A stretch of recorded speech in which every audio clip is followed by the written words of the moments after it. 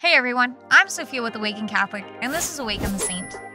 She was born to the name Isabel Flores de Oliva to a wealthy family in Peru of 1586. She later picked up the nickname Rose after a servant thought they saw her face transform into a beautiful rose for just a moment. She was a true beauty to behold, and she only grew in grace throughout her life. Not only was Rose a beautiful young girl, but also very pious. From an early age, she began intensely fasting and welcomed severe penances in secret to humble herself and keep her eyes fixed on Christ. In one instance, she was called out for her beauty, and in shame, she chopped off her hair and rubbed pepper on her face to ruin her complexion. Her parents tried desperately to find her a suitor that she would accept, but Rose refused anyone who desired her hand in marriage. She wanted nothing more than to take a vow of chastity, even if it were against her parents' wishes. Rose desired to become a nun and enter the religious life, but her parents were still adamant about her getting married. Finally, after so much frustration, her parents compromised and allowed her to have her own room in the house to prolong the engagement. Rose would sell her fine embroidery and homegrown bouquets to earn money for her family, as well as support the sick and poor around her. She was able to receive the Blessed Sacrament daily, something that was very rare at the time, and would eventually only leave her house to pray and attend Mass.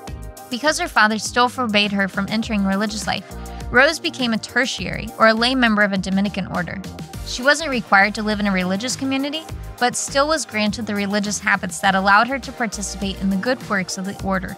Rose would only sleep for 2 hours each night so that she would have more time devoted to prayer, and suffered from various physical and mental ailments throughout her life. She also continued to practice her habits of fasting, and even went as far as making a silver crown with small spikes on the inside to wear her own crown of thorns and remind herself of Christ's suffering.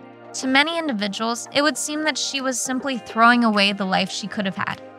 She could have had anything she desired for how beautiful she was.